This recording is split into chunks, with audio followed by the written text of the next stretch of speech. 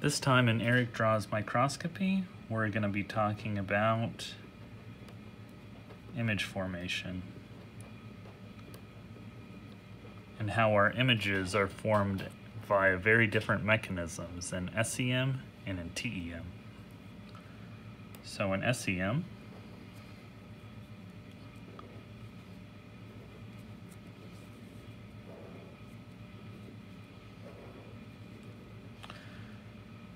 our electrons come down the column from the electron gun.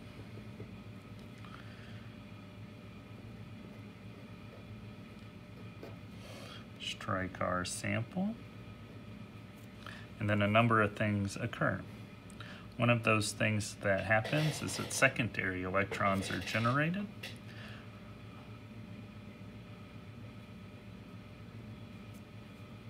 And those secondary electrons can be detected with an Eberhard-Thornley secondary detector.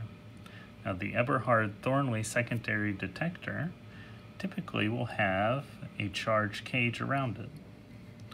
This helps get those secondary electrons to come towards it.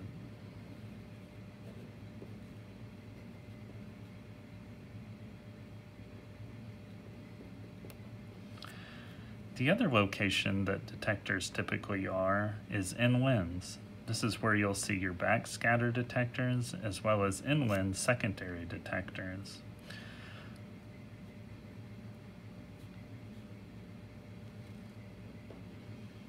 And what they'll do is just analyze the electrons that come straight back up. Now in a typical SEM picture, as you've probably noted previously, it's always in grayscale. Now that is because within the software of the imaging computer, all of those electron interactions are either rated as a 0 number of interactions, which would be viewed as black, or the processor within the detector gets maxed out, in which case it would give the value of 1, yielding a very bright white color. However, in most cases, we get some value in between these two numbers, which gives us a various shades of gray. Now TEM works quite a bit differently. In TEM, our electron gun is very similar to a flashlight in this case. And we can think of this as making shadow puppets with our hands, where the flashlight gives us light. We then put an object in front of it, and then we see what hasn't transmitted through our object.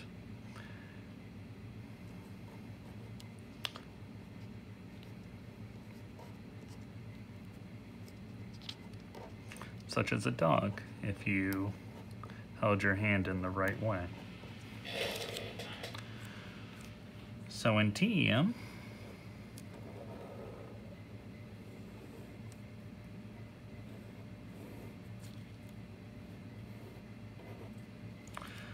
the electron gun is at the top of the column, comes down, strikes our sample, and then whatever electrons are able to pass through are then seen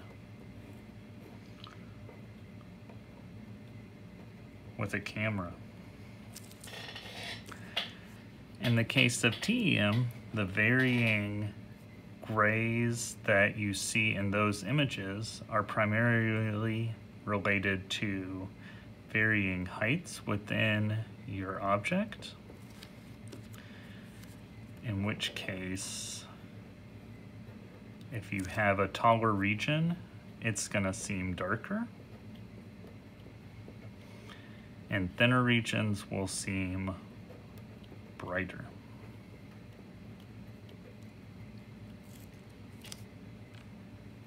And that's because these thick regions make it much less likely that our electron beam can pass through in comparison to the thinner regions. Another cause for difference in color in your grayscale in TEM is the density of your material. In this case, if you had different zones within what you were analyzing, something composed out of something that's very heavy, such as iron, would be much more efficient at not letting all of that electron beam through in comparison to something that has a much lower electron density, such as carbon.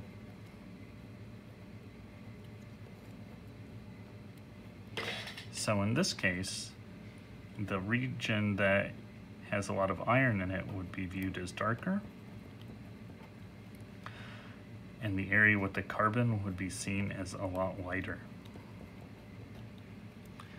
And that's how you get your different images in SEM and TEM. Thank you for joining Eric Draws Microscopy.